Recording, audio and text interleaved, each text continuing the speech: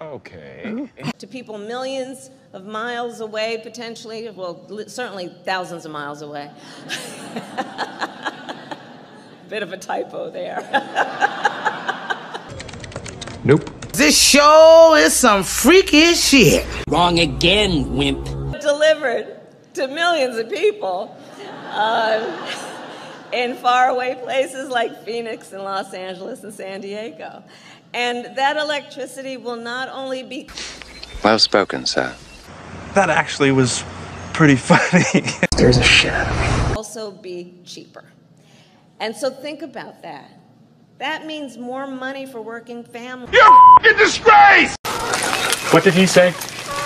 Groceries, to invest in home repairs, to be able to afford a vacation from time. Dude, come on.